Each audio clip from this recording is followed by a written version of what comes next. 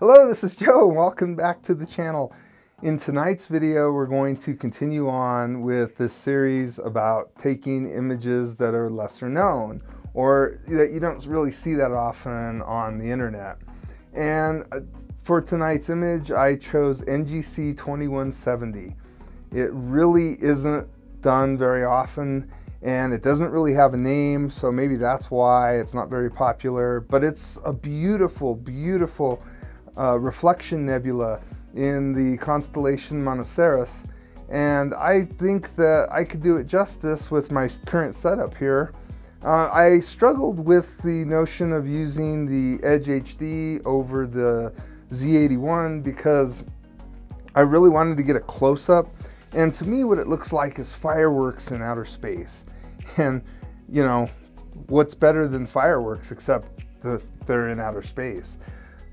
So I decided to go with the Z81 and do a wider field of it, and then if there's not a lot going on around the nebula itself, then I'll just crop it in. I'll be in bin 1 mode because it works really well with this telescope, and that'll give me lots of resolution that I'll be able to crop in if need be. I plan on doing some 3-minute exposures in RGB. I can't really get a magnitude on this, so I'm not sure how bright it is, but it looks like you have to do some decent exposure to get the nebula to come through the stars and the colors correctly.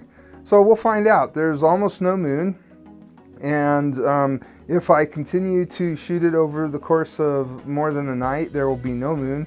It's a complete new moon, and hopefully I'll have 3 or 4 nights of clear skies to get all the integration time that I need. So those of you who just found me or you haven't been following me, I'll be using the William Optics Z81 with William Optics guide scope and a 120mm mini from ZWO. I've got the ZWO electronic autofocuser. I'll be using a field flattener on this to make sure that the field is flat and even and I don't have any kind of elongated stars in the corners, although I have a feeling that I'll probably be cropping this a little bit because of the fact that it's going to be a lot wider than the target, or my field of view will be a lot wider than the target's going to end up being. I've got the ZWO filter wheel with the 294mm Pro, and I'm using Astrodon and Chroma filters. I'm actually, for tonight, I'll just be using the Astrodon G2 color filters. I don't know if you noticed, but I actually used the counterweights on the Z81 that I was using on the Edge HD. And I think that because when I upgraded to the Edge HD, I had the original saddle that came with the EQ6R. And since then, I had upgraded it to this ADM saddle. And the ADM saddle's much, much nicer. Everything feels much more solid, and I don't... it's nice and flat, and I don't have that weird feeling where one side was taller than the other when you were trying to get it to close in. And I really don't feel bad with this being just about anywhere. The problem is that it hits the focuser, the focus wheel, if I go any further up. So for whatever reason with this, I guess just because it's longer, I'm not able to get the telescope up as high as I want to. So I also had I'm glad I got the counterweights. I originally got them for the Edge HD8, but they're coming in handy with the Z81 now as well.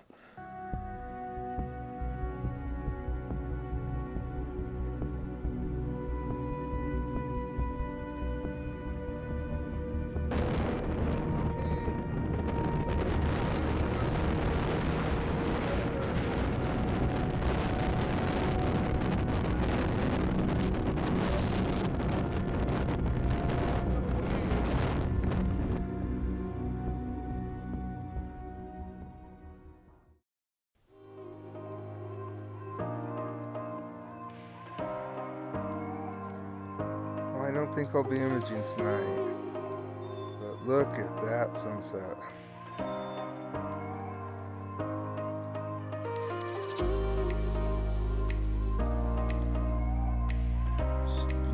sunset. I guess if I can't image because of the clouds, I can probably enjoy the clouds. So the plan was to take 182nd sub-exposures, and I say was because I didn't end up doing that. Let me show you one of the subs, or the stacks of blue, and what happened was it came out really beautiful. I think this is just the blue channel, but this is not 180 seconds.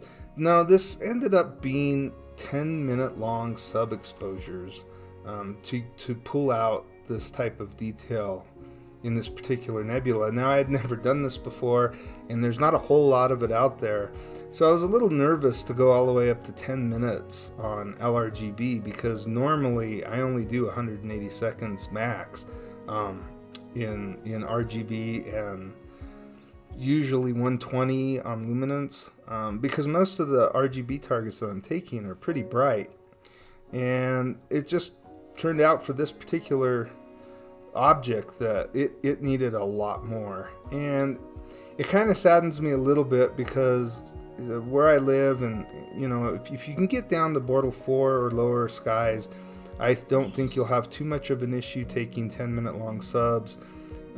However, in a heavily light polluted area, using a broadband like that, I'm not sure how that's going to come out on a 10-minute long sub. And I was really hoping that other people would try and take this target, but it might prove to be a very difficult target to get for my light polluted friends and viewers out there. The second issue, and probably the biggest issue for me on this image, were the satellite lane that this happens to be in. I've never really seen this many satellites before. While imaging, I normally just use APP or PixInsight, and they just have these wonderful algorithms to get rid of the satellite trails. Unless it's a really bad plane trail or something, I usually use all my subs.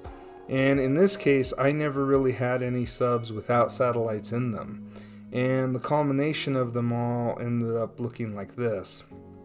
Now, this was done in APP, and I know the reason that I use APP is because PixInsight is very aggressive when it comes to removing the data from an image. So I went ahead and I did it in PixInsight as well, and this is the luminance channel on the PixInsight stack, and it looks a lot better, you would think. You could still see the satellite trails going through the whole image, but I didn't think it was that bad. I could live with that. And then I went ahead and I removed the stars from this image and tried to bring out some more of that luminosity, and I ended up with this, which is actually now pretty bad and pretty much unusable. I spent a lot of time trying to clean this up, and I still wasn't successful. So what I ended up doing was cropping a lot of this out from maybe here on in my final image, just because I was able to get rid of some of these and some of these going this way, but this was just the killer down here at the bottom. And here's some of the subs that I was taking, and just to show you, this is just one single green sub, and you know, these were the satellites that came through on that one sub. But then the next time there'd be more, and the next time there'd be others. And I just arbitrarily grabbed these. Here's one of my luminance subs. You can see this is inverted the other direction, but you could see how many trails had come through. Or maybe that was a stack. No, it was a sub. And then this is the green stack from PixInsight. And even in PixInsight, that green stack was just, you could still make out the satellite trails. So all in all, I was really disappointed because of the satellite trails. But then when you look at the actual image itself, you could tell how beautiful this is going to be when I add up everything and then I put that luminance layer over the colors. So this project was not without its challenges. On the first night, we had this crazy windstorm come through with gusts up to 30-35 miles an hour. So I was unable to really image that night. I did get a few subs when in between the giant gusts, but eventually I just had to close up the observatory. It was just too windy. For those of you wondering about my roof and stuff that have asked me questions in the past, yeah, it holds up just fine in the high winds, and I don't really have anything that ties it down. It's just when it's closed, there's really nothing to lift up on the roof, and the roof's pretty heavy. It's shingled and it's a full roof. The third night, or maybe it was the second night now, I can't remember anymore because it's been about a week since I started this. It said it was going to be clear, and then the clouds came through, but it was a beautiful sunset. But overall, I hope you guys enjoy this image. I didn't get as much time on it as I would have liked to. I think it did need more time, but overall, it came out pretty good. If you like this kind of content, please give me a like, and we'll see you in the next video.